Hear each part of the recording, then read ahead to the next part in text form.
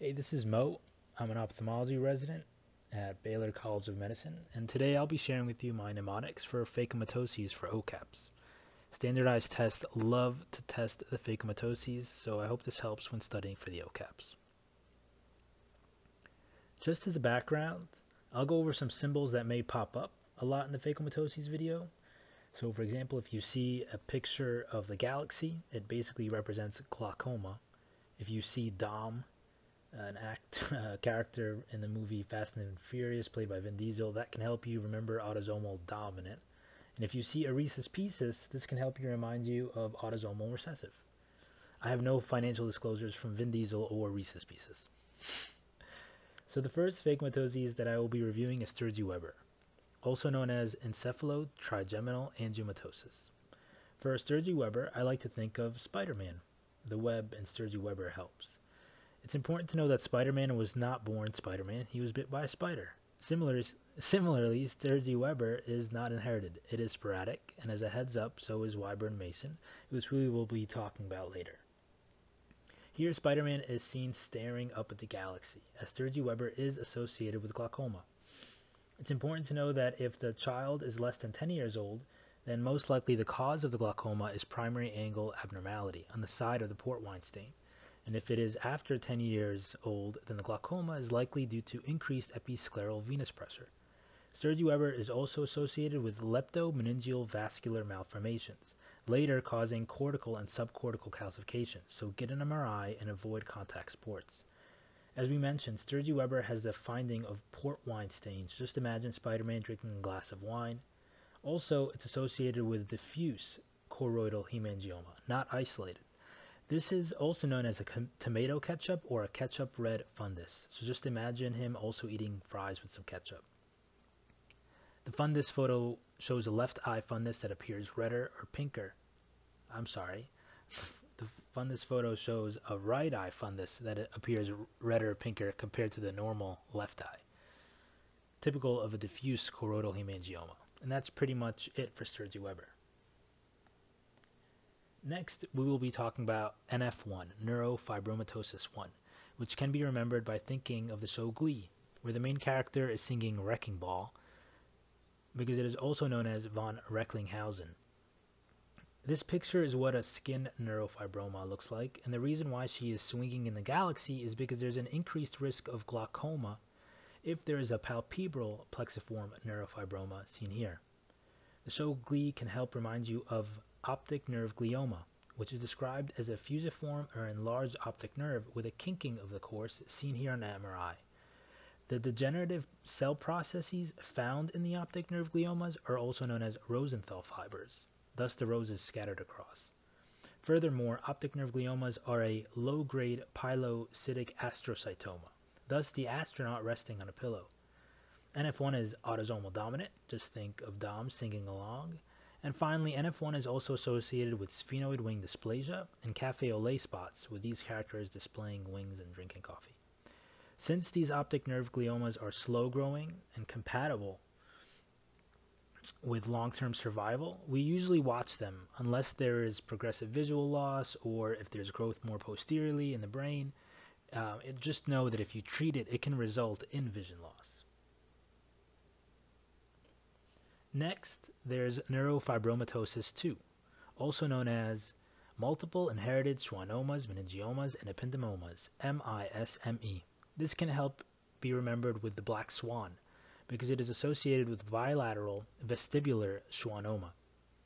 There's an eerie scene in the movie where the main character, played by Natalie Portman, sits in a train. This can help you remember the tram track sign in MRI for optic nerve sheath meningioma. With NF2, you can see all types of meningiomas, including optic nerve sheath, intracranial, and spinal meningiomas. This is represented by the train poster Spider-Man for meningiomas. This is different than Sturge-WEBer, which has leptomeningeal vascular malformations. Back to NF2. On biopsy, you may have Antony A and Antony B cells, which is represented by Antonio Banderas' poster. In addition, NF2 is associated with posterior subcapsular cataract and/or cortical wedge cataract. This is represented by the CATS poster. NF2 is autosomal dominant, again Dom from Vin Diesel, and chromosome 22 on NF2 gene. lower yield, it is associated with morning glory disc anomaly as well as fibrous dysplasia.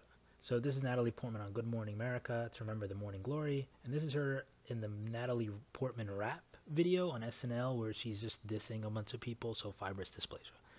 The treatment for optic nerve sheath meningioma is different from optic nerve glioma. Patients here should be offered radiation therapy. The fourth phakomatosis, notice I didn't put the animation for Vin Diesel, but that's okay. I guess you know what type of autosomal inheritance it is. The fourth phakomatosis is tuberous sclerosis. You can think of watching the tube, and here is DJ Tiesto for tuberous sclerosis. And he's having a concert outdoors with trees in the background, which we will get to. Of note, tuberous sclerosis is also known as Berneville-Pringle disease. So it's present next to the Pringles, next to a video of Weekend at Bernie's.